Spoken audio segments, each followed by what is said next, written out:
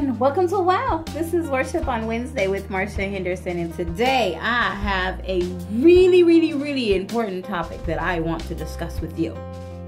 I want to talk about your sins. I want to talk about your failures. I want to talk about everything that you've done wrong. Anybody with me? You say, Marcia, why on earth do you want to know about all that stuff? Well, truth is, I don't want to know about all that stuff. Because if you're like me, you probably have a long list of things that you've done wrong in your entire lifetime, and it would take all day for us to hear about it. Well, the real reason why I brought the topic up, is because it goes hand in hand with our Bible verse for today. And it is from one of my favorite books in the whole Bible. It is Psalms 103 verse 12, and it says, as far as the east is from the west, that's how far he removes our transgressions. Oh my gosh, think about it. I don't think the east, I don't know which way, the east can never ever meet up with the west. That's how far he's removed our sins. So if God has already gotten rid of them, why are you still dwelling on them? He's already forgiven you, and it's no longer a part of your identity. You need to start, again, I've said this before, you need to see yourself the way God sees you. And he sees you as a new being, as a new creature, as someone who has new dreams and new successes and a new destiny.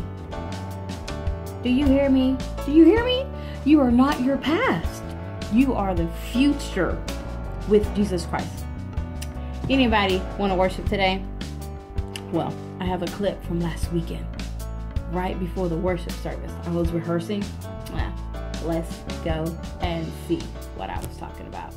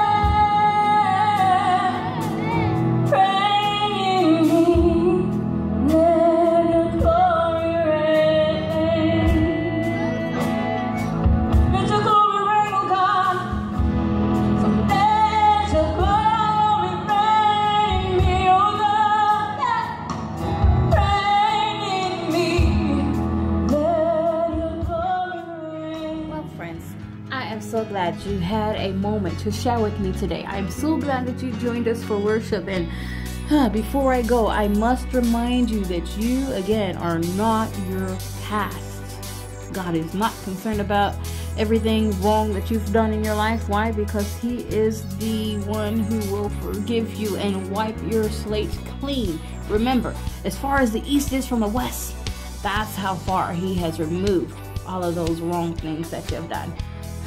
Isn't that great? I don't know about you, but that just puts a smile all over my face. Well, until next week, you know what I'm going to say next, right? I love you. I love you. God loves you. Have a blessed Wednesday, and I'll see you again next week. Bye.